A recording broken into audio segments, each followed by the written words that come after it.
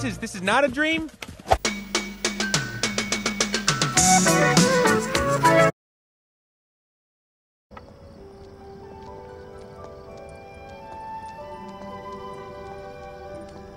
Honestly, Mother, I don't know why you fill his head with those silly stories. But they're not silly, Jane. They're...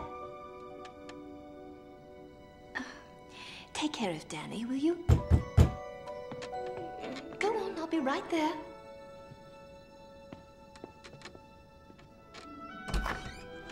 Yes?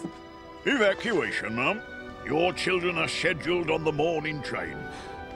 So soon? I haven't even told them. The sooner the better, if you ask me.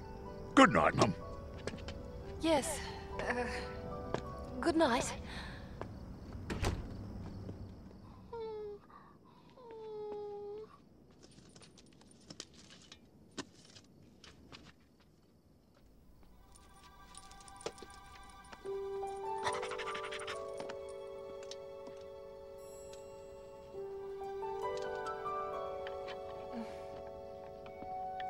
Jane, dear,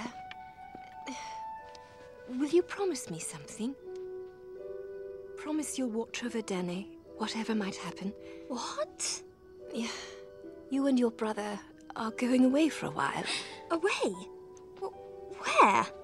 All the children are being evacuated to the country.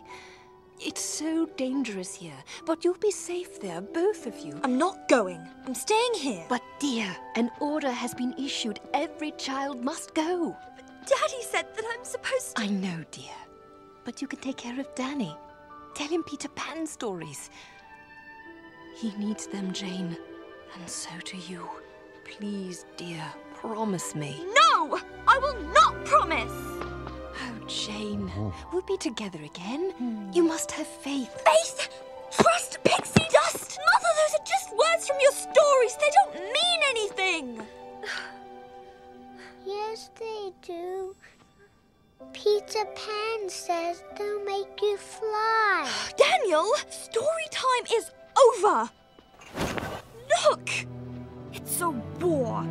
Peter Pan isn't real and people don't fly. They do too. Oh, come on, Daniel, grow up. Jane. It's just a lot of childish nonsense. You're lying. Jane, how could you treat your brother that way? You think you're very grown up, but you have a great deal to learn.